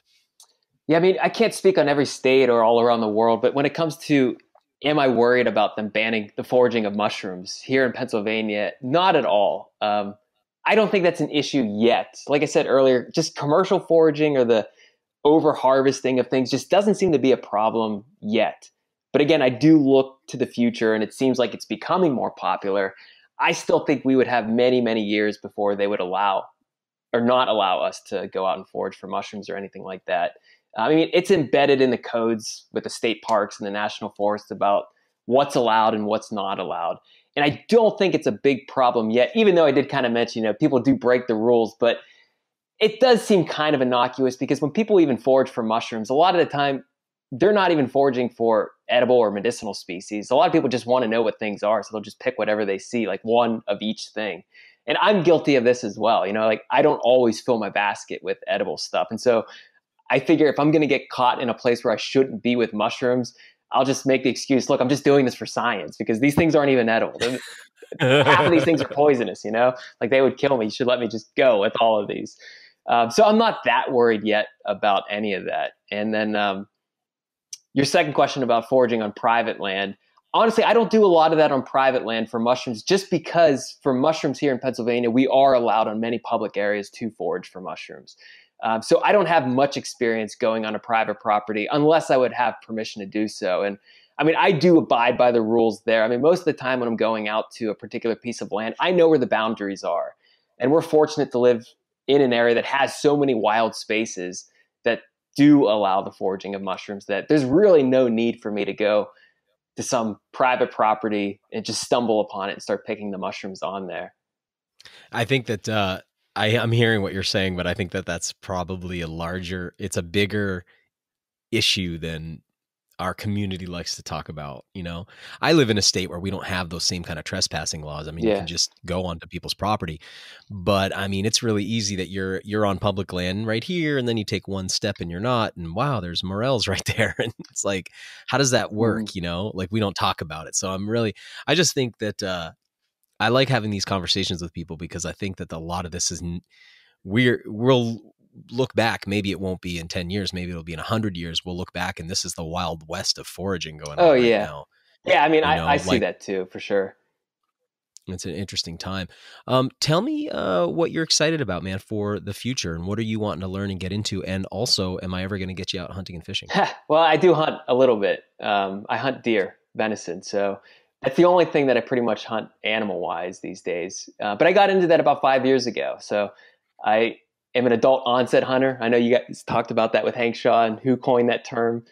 I forget the guy's name, but that perfectly describes me. So I've been doing that every winter season here in Pennsylvania, and I love it. I love going out there. It's a completely different ballgame. You got pretty generous limits there, huh, in Pennsylvania? Yeah, I mean, you're allowed one antlered deer and then a deer for every tag you can get for an antlerless deer. But fortunately, where I live, since I live pretty close to a city, there are so many tags available for antlerless deer around here, and not that many people hunt.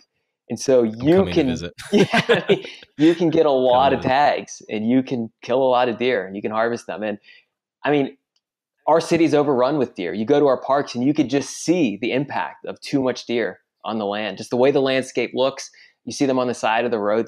I know there's a lot of people. Like, don't get me wrong, there's a lot of people here as well. But there are a lot of deer. And so fortunately, I mean, the laws are pretty amenable to, us going out and harvesting a lot of food if you live in a particular whitetail deer populations grow in relationship to human populations, and they thrive on the edge of our habitat that we use. So we tend to cause there to be more deer by nature of being alive, right? We just make deer habitat. Yeah, for sure. Right? So yeah, I mean, whenever the deer were almost wiped out completely, Pennsylvania, I think in the late 1800s, maybe, just because of hunting and just unrestrained shooting of them, and the market as well. The landscape, the way that it looked, with all the shrubbery, they came back really easily because the forests were so new and there's so much food for them to dine on. And so I think our deer population's up to about 1.5 million, and about maybe 300,000 are harvested every year. But the numbers are going up, both number of deer harvested and the deer population. That's cool. So I believe that the Game Commission's doing pretty well. I mean, you talk to some of these old timers and they'll tell you otherwise. And sometimes I don't always understand why they feel the way they do, but they've been in it a long time. And some of them are just really disgruntled and fed up with the way things are running around here. But I'm happy with it because that's one of those things we don't have. Like, for instance, if they suddenly started making laws about mushrooming, significant sweeping laws and bag limits and all of that, like you and I might be talking to the younger generation and being like, oh, I remember a day when they didn't tell you what you had to do and you could take this many. And ever since they made them laws, you never see any of the Hariciums around anymore. And I think it's because, like, I think you get a lot of that going on. So, because two generations ago is a very different landscape for as far as hunting and fishing are concerned. Sure. And so it's funny to hear, because I get to talk to a lot of hunters and I get to talk to a lot of the scientific regulators, and they are just they're just talking past each other. It's pretty fascinating. So we don't deal with that as much. We tend to have a more broad ecological view, I think, as foragers, but we also haven't had to pick sides because of laws, so we're a little bit freer on that, I think. Yeah, but I mean, I enjoy going out there every winter for weeks at a time. And we have an extended season through January in some parts of Pennsylvania, fortunately where I live as well. And I remember when I first got into it a couple years ago, it was completely different from going out foraging for plants or mushrooms, because the way I hunt is I just stand still, like by a tree and just wait. I mean, I don't go out there and stalk. Usually, I've done that before successfully, but usually my style is to just wait. And it's different from foraging for mushrooms or plants or just walking through the woods, because you're just standing still the whole time and you're letting the forest come alive and you're not disturbing it as much as you would if you do make a lot of noise going through there. And so it completely changed the way that I walk into a forest today, because I'm quieter now, even if I'm looking for plants or mushrooms or trees or anything. I just approach it differently. And I noticed it the first year after I was done hunting and I cleaned out my gun and the season was over. The next time I took a step into the woods, I just noticed I wanted to do it more quietly. I just wanted to be a little more calm about it. And I noticed with the guys that I hunt with, because I hunt with some older people, they're the ones that taught me how to do it. They approach it in that way. But the people who don't hunt, generally, I'm just speaking generally now, or the people who just passively walk through the ecosystem, just hiking, they tend to be loud. They'll step on things. They'll be talking super loud. And it's like, but you're missing out. You're missing so much of what's going on out here. All the animals are running from you. And if you would just slow down a little bit, and I can't say I always approach it that way, because sometimes like I only got half an hour to get something. So I'm going to run through there and grab it and get out of there. But usually I'm a little more cognizant of my approach in the wild. It all has to do with hunting. I'm just being quieter, being more still, and letting the forest kind of do its thing and hoping that it doesn't notice that I'm there. I love that. But it's been fun. I really enjoy it. I love that you're saying that, because I was thinking about it actually earlier, because you were saying how you were talking about the challenges of capturing, videography or photography of plants and mushrooms versus animals, and how it's more challenging. And until I started hunting, I didn't really see a lot of animals in the woods, and I didn't realize it was because I was being obnoxious in the woods. And so, you know what I mean? Just even though I was there to forage and I was there to gather, I, talking to people, making noise, moving around a lot, blah, blah, blah, blah. Until you intentionally go into the woods, I think, and that colors people's impression of how much wildlife there is, right? So particularly, I think people who are just purely recreating, like hiking, for instance, tends to be that you're making a lot of loud footfalls in a really steady rhythm, talking to the person walking next to you, wearing fluorescent orange, all that stuff. And so you just don't realize there is wildlife there. There are bears there. There are deer there. You're just not seeing them. So I really like that you brought that up, because I think that somebody could forage their whole life and not necessarily encounter nearly as much wildlife. For sure, you'll encounter wildlife, but not nearly as much as you would if you went into the woods the way you would when you hunt. So cool point. What do you have, what's on your horizon? What are you getting excited about? So lately I've been focusing on trees a lot, and I know a lot of my content doesn't reflect that, but I've been working on this tree project for the past year, and it's probably going to take another 2 years to complete it. But I'm documenting native trees of Eastern North America, largely Northeastern North America, into the Appalachian region, learning them, documenting them, and filming them. And then I'm going to put that into a project that I'll probably release in 2022. It's going to take some time, but I'm having a lot of fun with it, because I'm seeing the forest differently now that I'm looking at trees. And honestly, that's why I've been noticing birds more. Like, I don't know if you looked through some of my content, but if you would scroll back a year, no birds whatsoever. Right. But in the past couple of months, you're seeing a couple birds, and then that video that I put out there on the pileated woodpeckers, all because I'm paying attention to the trees now, and I'm starting to look at them differently and noticing when they're flowering or when they're fruiting or why certain ones fruit in a particular area or don't fruit in a particular area or what they're associated with. Is it like a wetland area? Is it more dry? All these different things.